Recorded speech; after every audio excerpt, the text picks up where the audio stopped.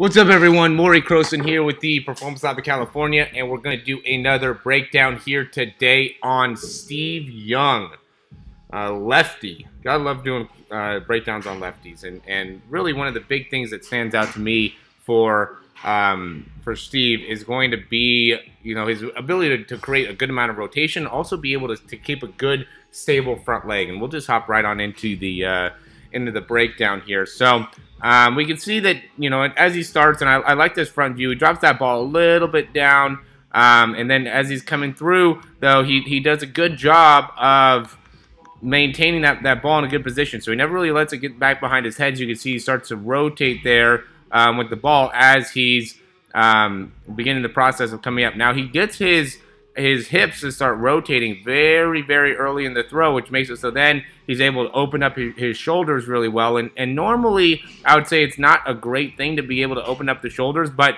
what he does is actually very interesting. He opens the shoulders up, and then he actually stabilizes from there. Notice how his left hand begins to raise up as he's coming through. Now, this allows him to be able to maintain stabilization in the front arm. So what ends up happening if you open up typically so much like how he does here is that it ends up being hard to be able to stabilize from from allowing that throw to be a little bit sidearm, and he kind of has a little bit of sidearm. Notice how it comes off to the side a little bit there, but he's able to create a lot of wrist action because of his ability to go sidearm. And then with the whole thing with the left shoulder is by him opening up like that and then locking that hand in, that makes it so then he doesn't end up overly rotating. So he stops his rotation as he's coming through, and that's another way that he's able to create that snap in that wrist. So he's coming through here, he's rotating through with that front arm. Now he stops that front arm from rotating by lifting up that right arm.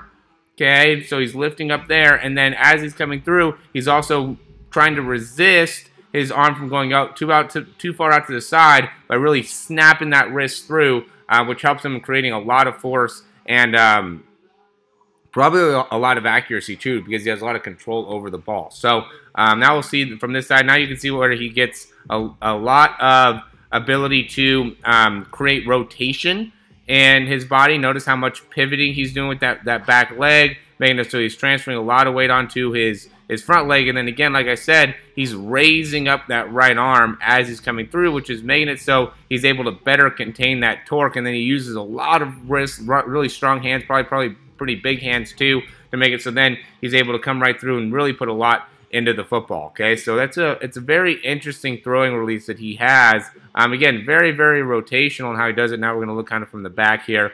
But notice how, he gets that his weight going forward. I mean, he obviously is running forward, so he didn't have to do as much of a push-off here, but he still gets that big amount of rotation.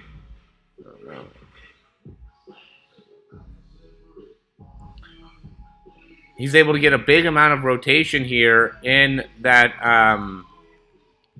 hip, and then by creating that rotation, now he's able to just pull, and notice also again with that right arm. So he's pulling back with that right arm, okay, and he opens up big, but then he stops that rotation by almost lifting up his right hand to make it so he doesn't overly rotate, and instead he just uses that energy by stopping that rotation to really control that wrist and create a large amount of snap on the wrist, which ends up being a big part of his strength, is he's able to really generate a lot out of the wrist. So for the guys that are more of a rotational type throwers, when you end up doing that, when you end up creating a lot of that rotation, what you want to do is you want to then utilize that energy into the wrist snap and really have strong wrists. So we got to definitely work on some wrist stabilization type exercises, also the ability to have good mobile wrists. Those are going to be two key parts of being able to really maximize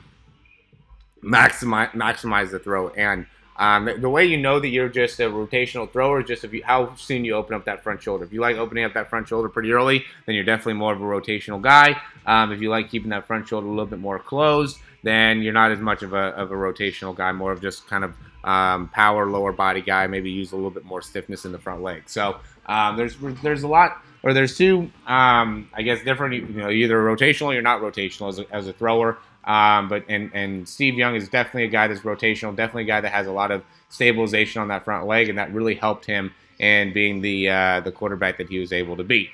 So yeah, guys, thanks as always for watching these videos. If you have any questions, you can reach out to me at Morey, M-O-R-E-Y, at yourperformancelab.com. I would definitely check out our 5-month online quarterback program down in the description below to find out a little bit more about what it is that all includes. It gives these exact same type breakdowns. Really, we want to help you become a better overall quarterback. The idea is we do all these breakdowns to not only give you a little bit more understanding of the throw, but also give more understanding for us and our coaches to be able to better understand the throw and what it takes to be a high-level quarterback. There's a lot of synonymous movements that we see within each one of the quarterbacks that ended up being, top quarterbacks, or even guys that are out of college going into the pros right now. And so we want to help you better achieve those same type of mechanics and also help you get the strength to get there. So we also have a customized exercise program for you to be able to follow. Again, this is all based off what we're trying to work on within your throw. So we'll work on core, we'll work on